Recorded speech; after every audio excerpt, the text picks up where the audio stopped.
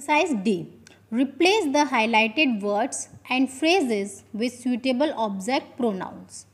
In this exercise, we replace the highlighted words with the object pronouns. Number 1, the vase shattered. Shashank dropped the vase onto the floor. So here the highlighted word is the vase. So we replace this with the object pronoun. The sentence will become the vase shattered, full stop. Shashank dropped it onto the floor, full stop. Number 2, I met Radhika today, full stop. I met Radhika after 5 years. So here the noun we are repeating once again, Radhika. It's the name of a girl, so we use pronoun her. It's an object pronoun. We have to use the object pronoun. So object pronoun for a girl is her. I met Radhika today, full stop. I met her after 5 years, full stop. Number 3, we met Amina and Shreya at the mall today. I met Amina and Shreya at the theater yesterday. So here the highlighted words are Amina and Shreya. The object pronoun for these two are them. So the answer will be, sentence will become, we met Amina and Shreya at the mall today. I met them at the theater yesterday. Number 4, where should I keep these books? Should I put these books on that table? These books. The highlighted word is these books. The answer will become, where should I keep these books? Question mark. Should I put them on that table? So for these highlighted word, that is these books, we use object pronoun them. Number 5, Pratik and I are going to the restaurant. Do you want to come with Pratik and I? Here object is Pratik and I. So we use object pronoun for these two are them. Us. Pratik and I are going to the restaurant. Do you want to come with us? Because Pratik and I were the subject to the sentence. And the object pronoun that we use for these two words are us. Number 6, where are Mithali and Arjun? Have you seen Mithali and Arjun today? So Mithali and Arjun, we are talking about the subject, that is the where are Mithali and Arjun. The subject is asking about the Mithali and Arjun. Have you seen? So the object pronoun for these two are them. Answer will become, where are Mithali and Arjun? Question mark.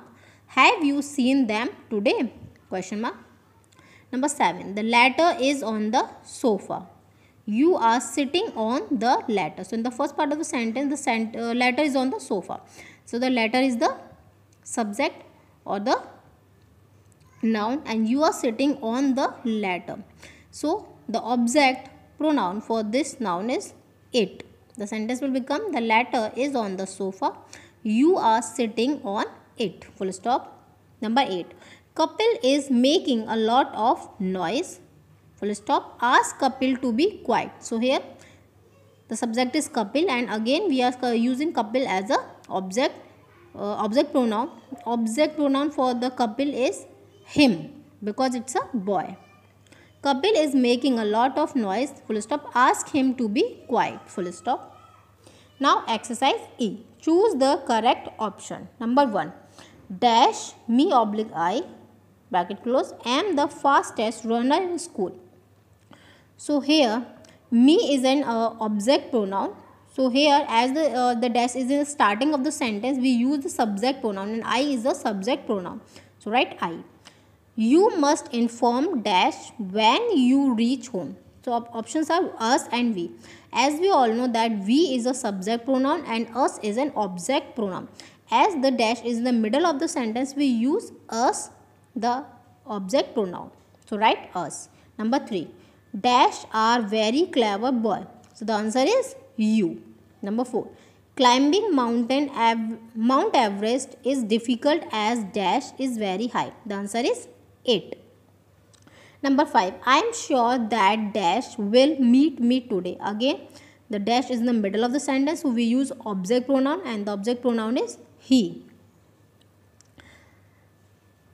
Please tell dash to return my book. So here The object pronoun is her. Write down answer. Number 7. Please ask dash if they will meet me now. The answer is them. 8. Dash are waiting at the station. So here write down they. Number 9. Dash is a very helpful girl. So here the dash is in the starting of the sentence. So we will use subject pronoun. And here from these two the subject pronoun is she. So write down she. Number 10. I received a beautiful gift. Full stop. Dash is a colorful scarf. So here it